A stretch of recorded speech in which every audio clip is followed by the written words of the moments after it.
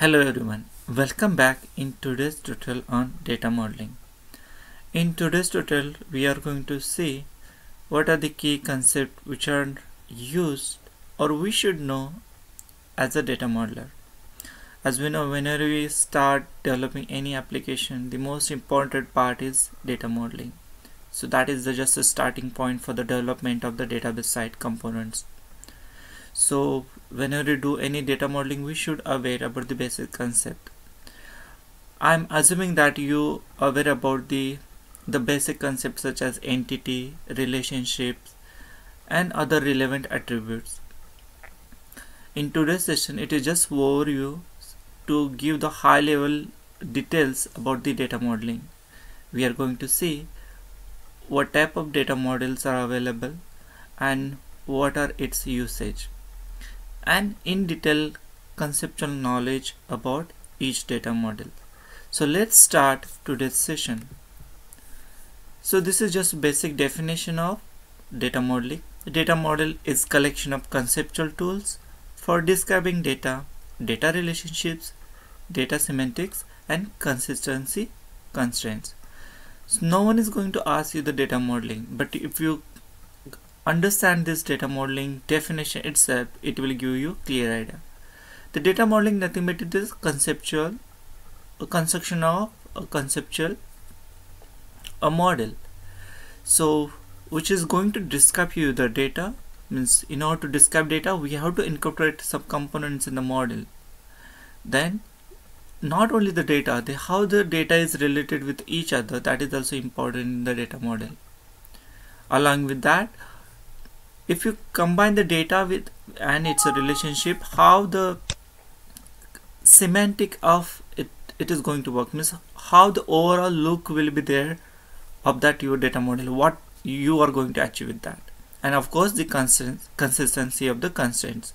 So suppose if you have the primary foreign key relationship, how you have defined that constraints.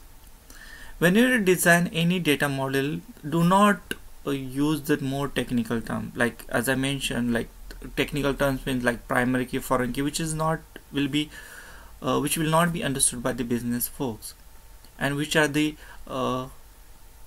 more important people while designing the data model.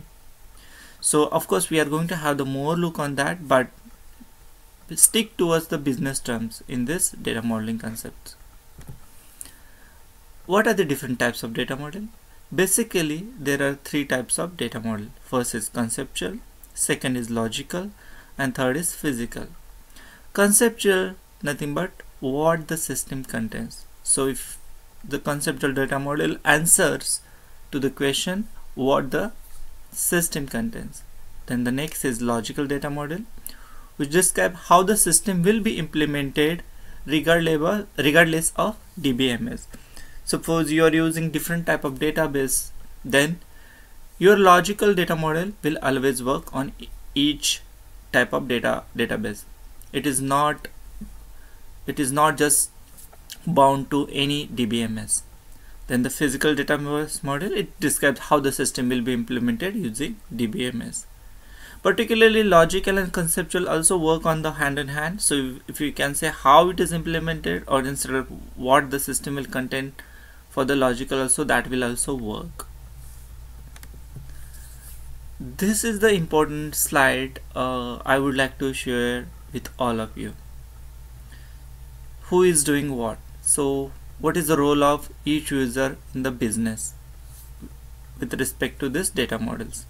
So if you see, there are four data models. It's not database model, but these are the, for the business also they have the business modeling, so I have incorporated that as well. So first from the down to up, if you see, we have the physical data model, conceptual data model, object oriented modeling, and then business process modeling. You might listen this term BPM, OOM, CDM, PDM.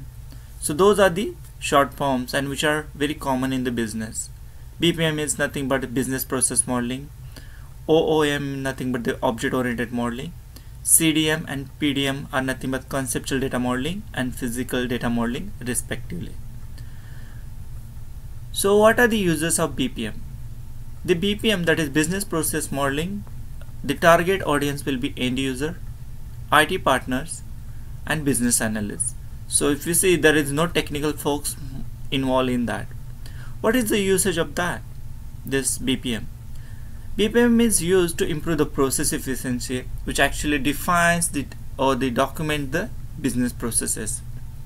Means how the business flow will be going to work. So that is defined in the BPM.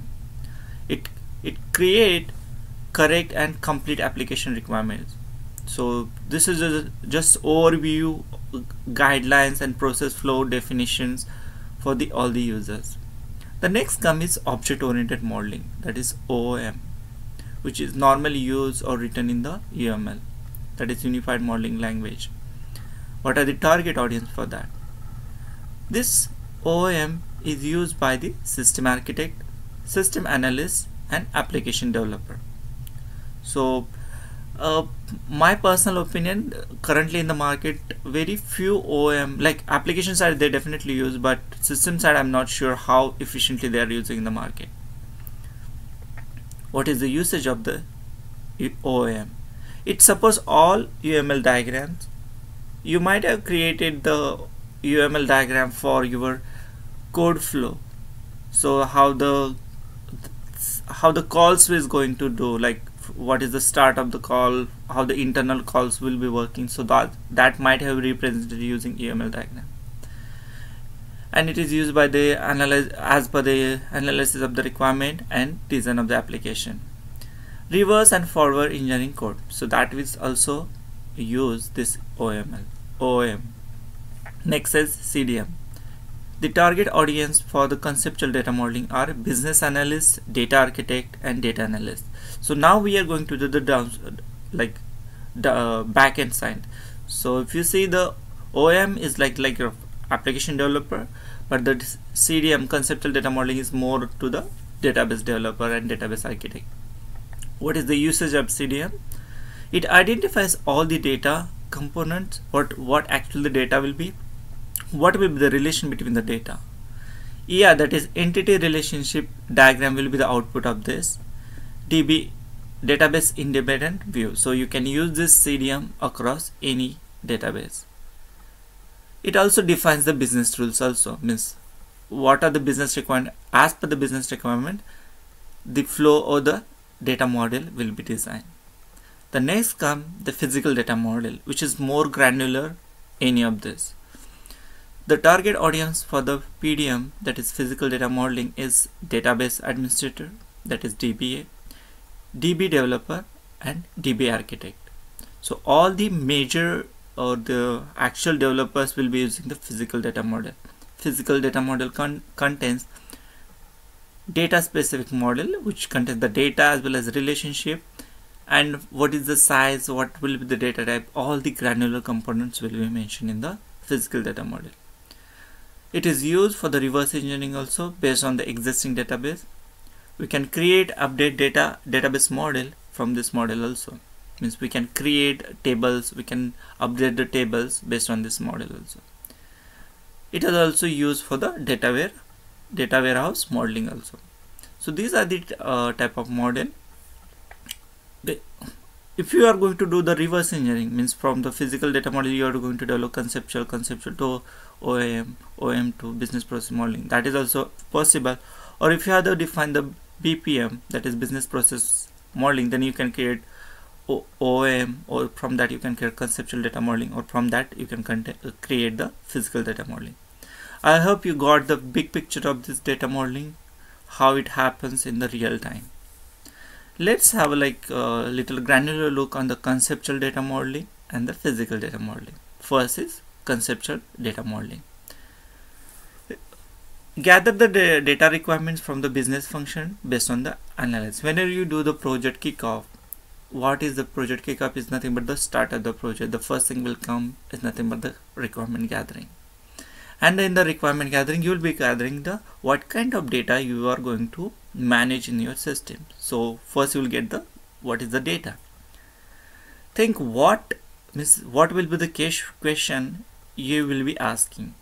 What data necessary to the business function. It's all about the business. Do not impose information system. So whenever you create a conceptual data model, do not impose any technical terms. No such business thing like table, keys, indexes, foreign key, primary key, etc. Probably best done by the business analyst in sync with BPM. As for now you can understand BPM nothing but the business processing modeling, and the conceptual data model normally done by the business analyst. Of course they have to interact with the BPM. In some cases data modeler can bridge the business and the IT gap. So data modeler, it can be a business analyst or the data architect who will be working together to find out the gap between the business and the IT. So that will be represented in the conceptual data model. Sometimes it is also called as a logical data model. The conceptual and the logical are quite similar. They work hand in hand, but logical have little granular data compared to the conceptual data model. Next is physical data model. It translates logical model into implementation plan for the database. Suppose you have defined the two components in the conceptual data model. One is party and second is address. You define the components such as for the party you have the first name, last name, and for the address you have the address line 1, city, and the state. When you create a physical data model, of course you will keep the same model, but you will define the granularity. Means what will be the length and the data type for the first name, last name, what will be the primary key for that, what will be the foreign key for that model, what will the relationship. Of course relationship will be there in the logical data model, but you will define more granularity in the physical data model.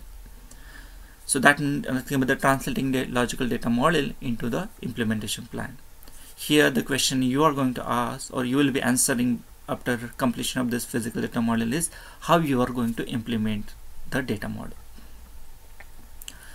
It's all about the target database or the other technology being adopted. So based on the target database on which you are going to implement, it has an impact on this physical data model. The physical data model will change as the technology changes, underlying technology changes.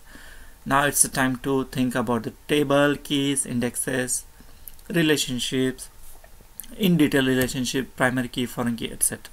Probably best done by the data architect, data modeler, and the DBAs. So one of the person from that group can create this physical data model. So that's it. I wanted to show you the slides, what is the physical conceptual data model, because those terms normally used while creation of the data model in any of the data modeling tool. I hope this tutorial definitely help you to enhance your knowledge about the data modeling. If you have any questions or queries, you can definitely mention the comment section of this video. Thank you for watching my video and have a nice time.